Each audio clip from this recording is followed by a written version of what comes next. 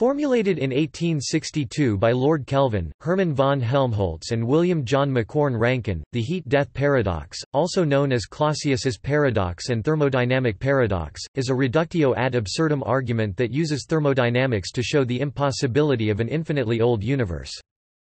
Assuming that the universe is eternal, a question arises: how is it that thermodynamic equilibrium has not already been achieved? This paradox is based upon the classical model of the universe in which the universe is eternal. Clausius's paradox is a paradox of paradigm. It was necessary to amend the fundamental ideas about the universe, which brought about the change of the paradigm. The paradox was solved when the paradigm was changed.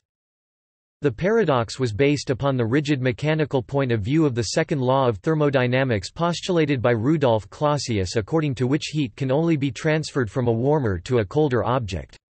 If the universe was eternal, as claimed in the classical stationary model of the universe, it should already be cold. Any hot object transfers heat to its cooler surroundings, until everything is at the same temperature.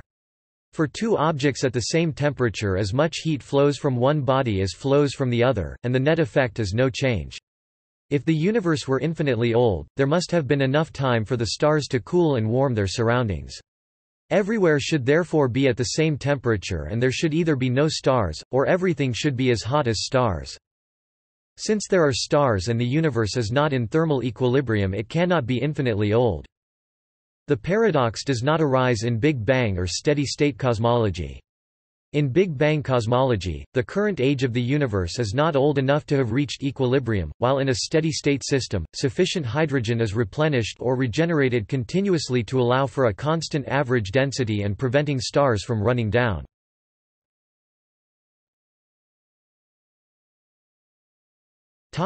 See also: